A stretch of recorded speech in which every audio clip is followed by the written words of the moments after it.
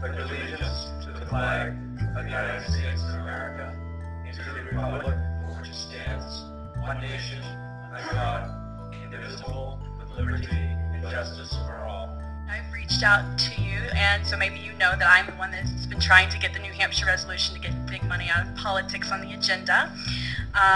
I anticipated coming here with a bunch of points about corporate personhood and Citizens United and all of that, but I'm having a hard time getting on the agenda, and I would like to ask why. I was told that it was because that municipalities don't have authority to regulate political spending, which is of course true, but this is not a law regulating political spending. This is a resolution saying that the town supports the move to create an amendment which does all of the things that is in the resolution language. So this is something that is on the ballot in 50 other New Hampshire towns, has already been passed in 500 municipalities across the country, so it is something that a municipality can take up. And I just would like to know why it hasn't been put on the agenda. Any resolutions or a vote of the to expect a vote of the council would have to come be introduced by a councilor or by staff. And when it comes to an item like that, staff usually would not bring that forward. So a council would probably have to bring an item like that forward before the council for a resolution.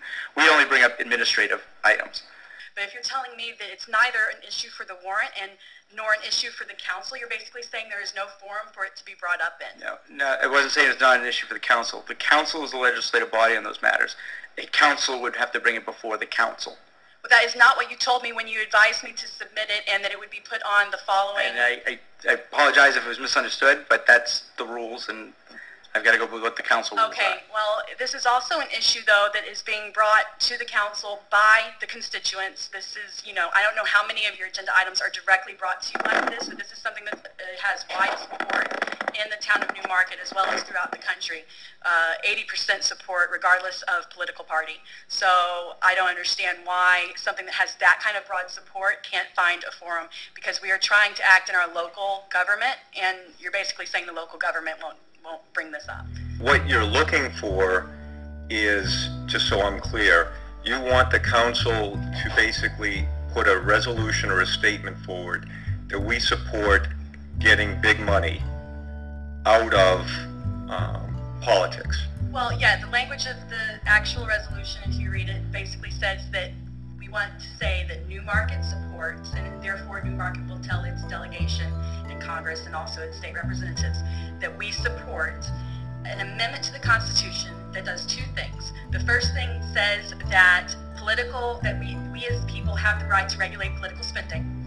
And the second thing is that establishing that constitutional rights were established for people, natural people, and not artificial entities. Okay. Couple of councilors. Councilor Nazaro? So, maybe we can short circuit this. If a councilor who is amenable to some of the ideas that are being expressed put forth a resolution with language generally that is being discussed, then it would have to go on the agenda and be something to be discussed. Right. So that is the path to this. I'm certainly supportive, and I would make the resolution just to get it on there myself. Then we hear it. So I'm sure that this gets on the agenda. Thank